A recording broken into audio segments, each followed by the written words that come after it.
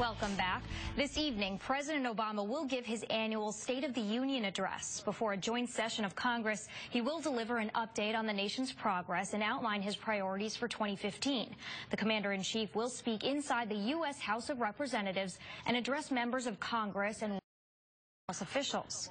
Now, each member of the House and Senate is allowed to bring along a guest. For citizens, it's a once-in-a-lifetime opportunity. And earlier today, we did talk with Congresswoman Elizabeth Esty and her guest, Dr. Cocco De Filippis, the president of Naugatuck Valley Community College, about President Obama's proposals to make the first 2 years of community college free.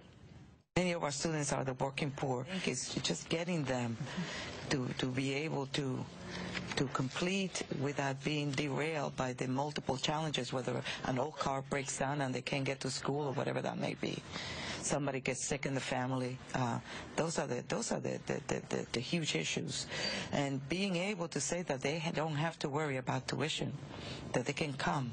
Right. And get the support, it's a very powerful thing. I think the affordability of higher education and the critical role that community colleges play to dovetail what we're teaching students to the needs of employers in the community, and that's a really important partnership.